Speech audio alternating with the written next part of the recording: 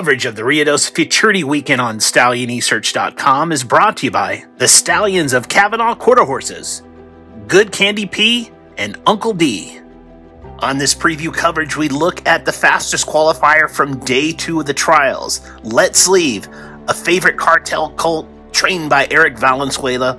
Look at how impressive this trial race was. Probably one of the more impressive trial races to come out of the Ruidoso Futurity within the last few years, but definitely in 2003, as jockey Sergio Beccera crosses the finish line in front, way ahead of the rest of the field, qualifying as the fastest qualifier going into day 2.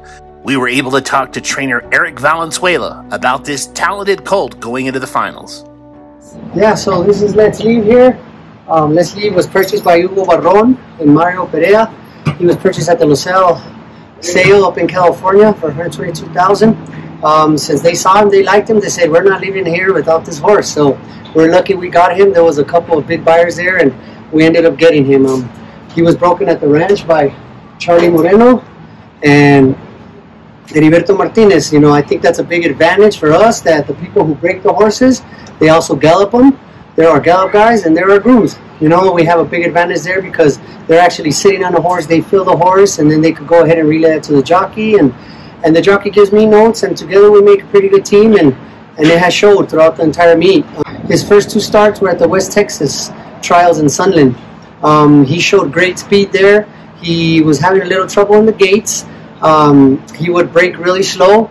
What he showed with coming and catching horses and passing horses, we always knew that he was going to get the gates. It was just a matter of time, and when he put it all together, we knew he was going to do something special. He did that in the Ruidoso trials, and everybody saw it. It wasn't impressive how he won the race. For me, it was under the conditions he did it. 16 mile per hour headwind. That was pretty impressive with the time that he posted and how he did it. To me, he put a complete race together from start to finish this time, and that's what we're excited for. We hope that he could do that for the final, and if he does, then we're sitting in pretty good shape.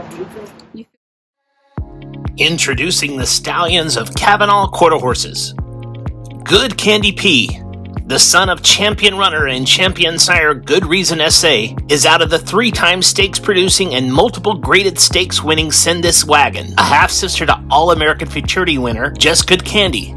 Good Candy P was a $340,000 Ruidoso yearling sales graduate and was a finalist with this qualifying effort into the Grade 1 $1 million Ruidoso Futurity. Good Candy P's first crop are yearlings of 2023. Standing at Lazy E Ranch in Guthrie, Oklahoma, is the royally bred Uncle D, the son of the legendary sire Corona Cartel out of the multiple stakes producing mare Little Surfer.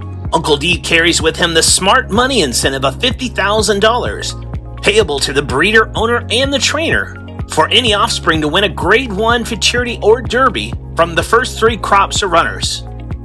After a runner-up finished in the Grade 1 Heritage Place Futurity at 2, Uncle D rattled off consecutive stakes wins in the $1 million Grade 1 Rainbow Futurity, and then a win in the All-American Juvenile.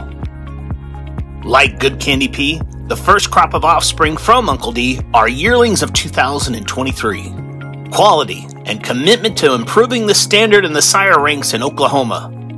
The Stallions of Kavanaugh Quarter Horses.